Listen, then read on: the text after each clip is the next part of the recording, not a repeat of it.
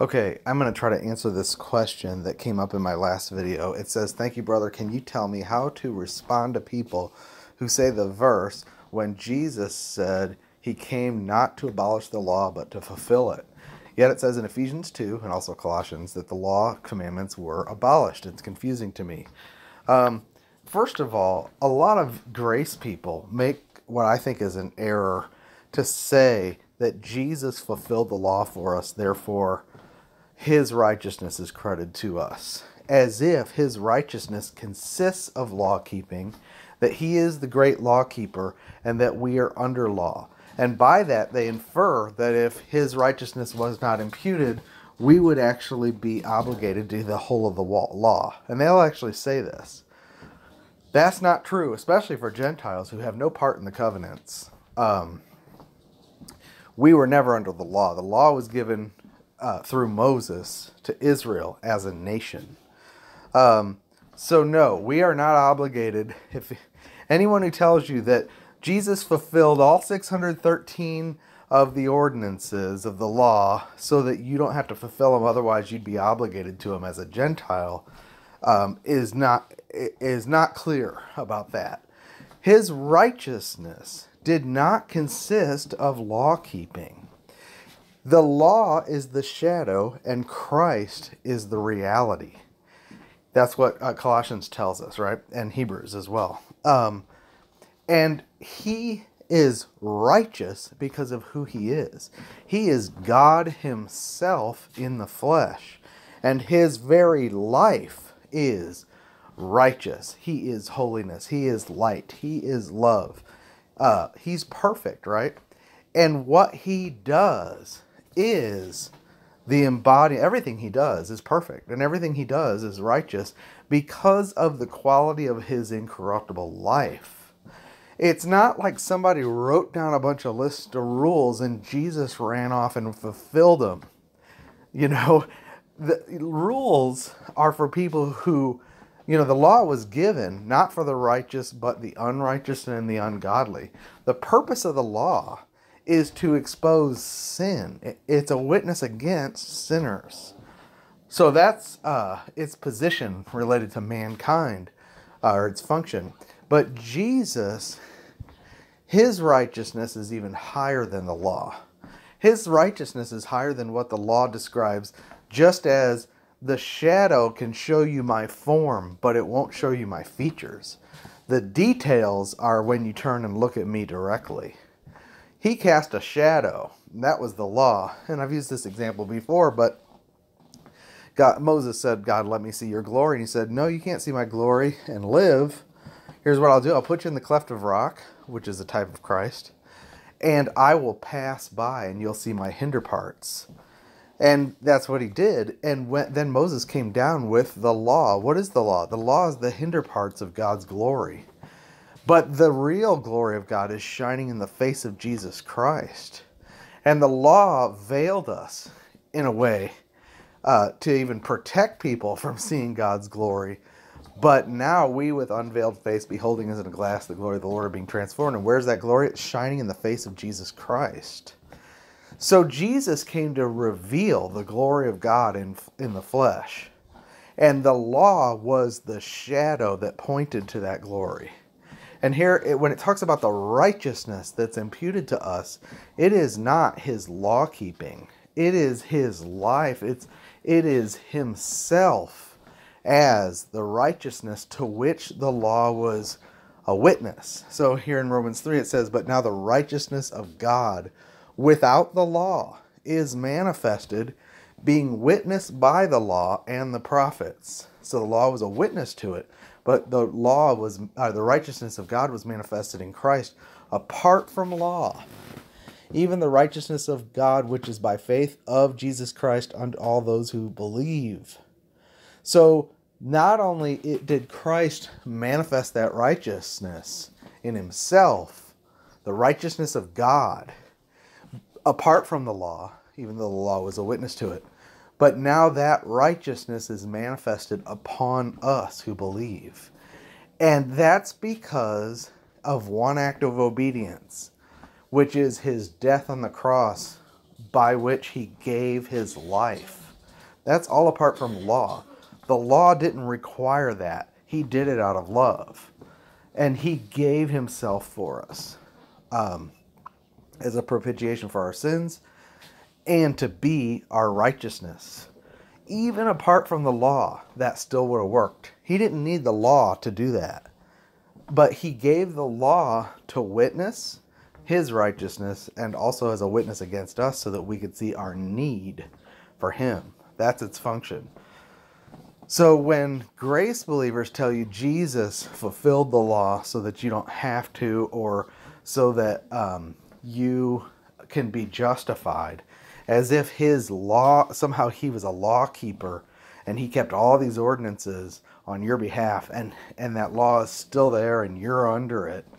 Can you see that that mixes the water and gives you a sense of a mix of grace and law and doesn't deliver you from the law? It doesn't even give you permission to die to it because he's still living to it and he's your righteousness, and that righteousness is law-keeping righteousness.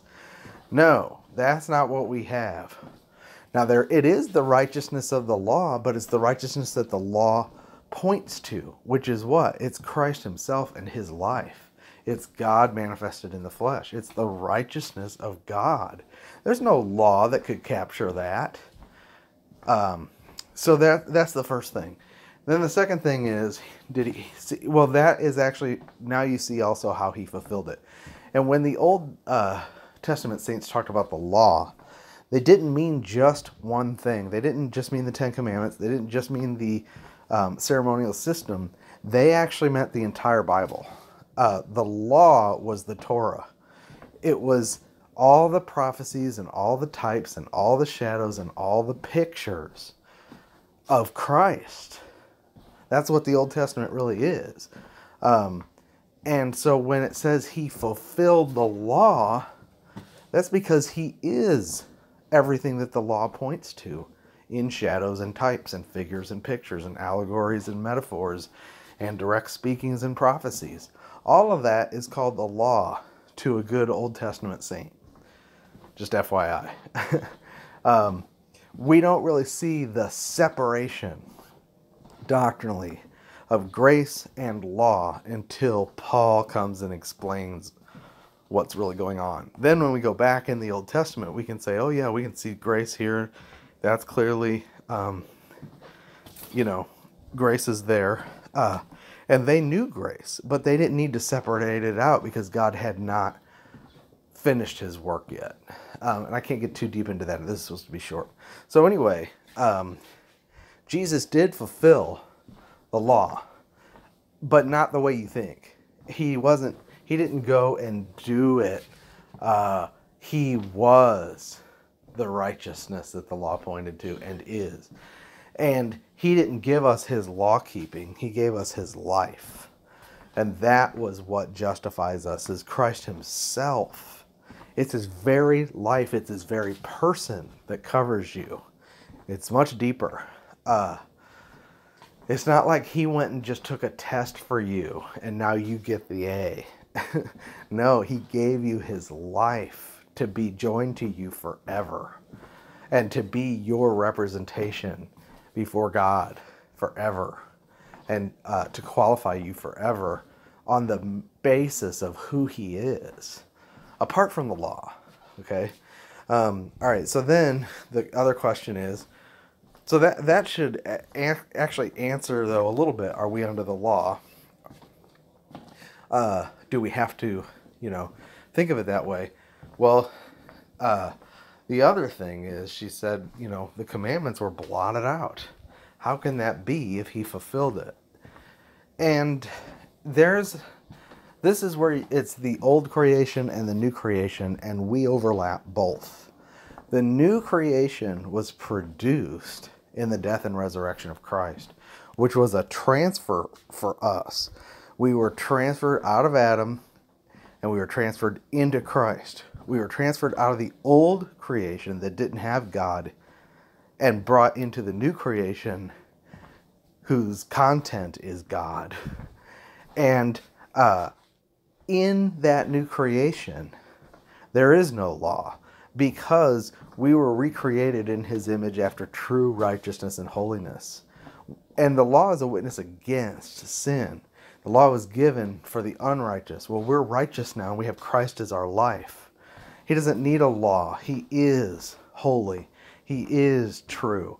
And we've been recreated in him. We've been put into him, and he's our content and our life.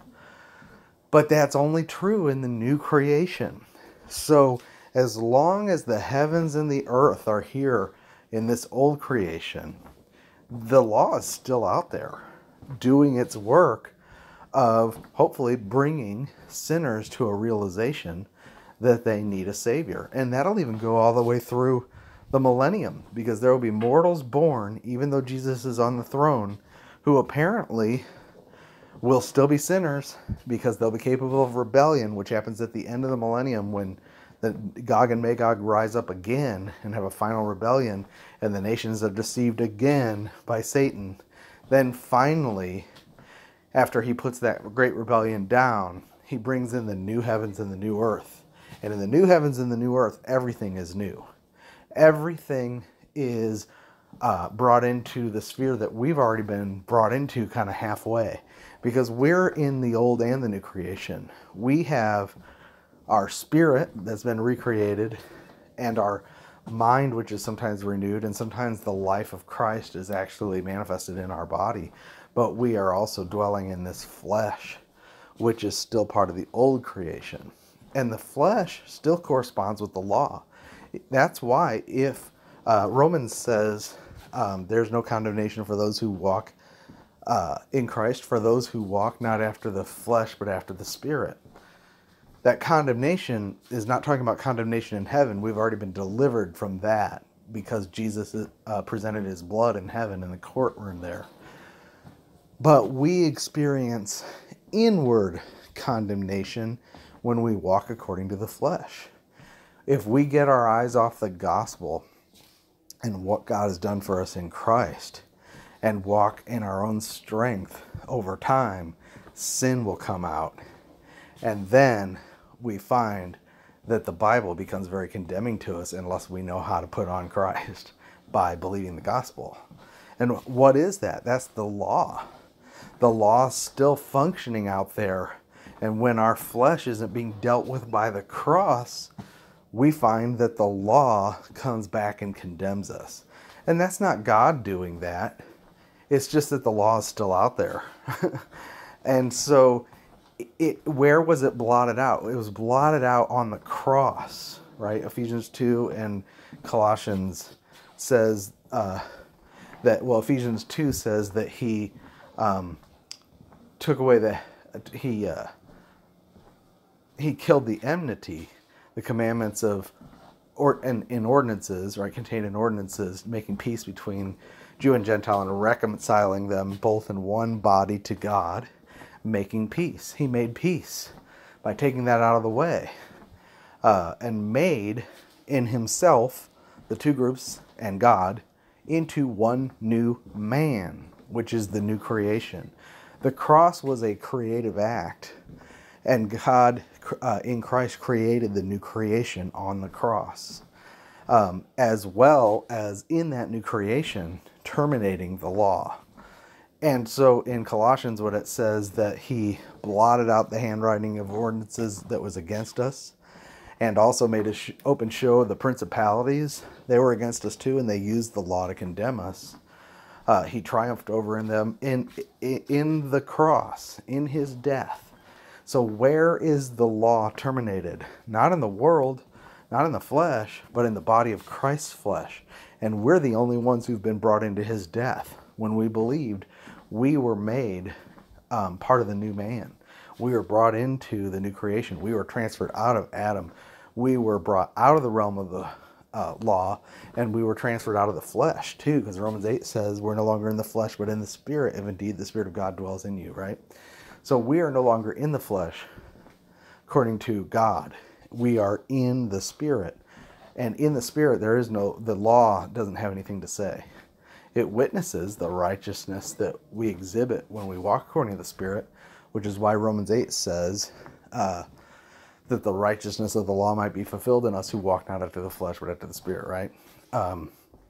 So the righteousness of the law is not consist of law keeping, but it's the righteousness that the law pointed to, which is Christ himself as our life. And that is all a reality only in the new creation. As far as the old creation goes, nothing changed. It's all out there still. He did destroy the devil in the new creation. He has no place. He did blot out the law. In the new creation, it has no place. He did deal with sin. In the new creation, it has no place. He brought us out of darkness. In the new creation, it has no place. And he brought us into the kingdom. Where's the kingdom? It's in the new creation, which is hidden in this age. But the rest of the world is still the same way it was, untouched. It has an appointment with Christ, who's going to bring it all under his headship and deal with it once and for all. He's going to administer what he purchased the right to do through his death, if that makes sense. So it's complicated, but yes, Christ fulfilled the law in that the law is a shadow pointing to Christ, who is the reality, and he gave us his life. And secondly, the law has been blotted out in the new creation. There is no need for it.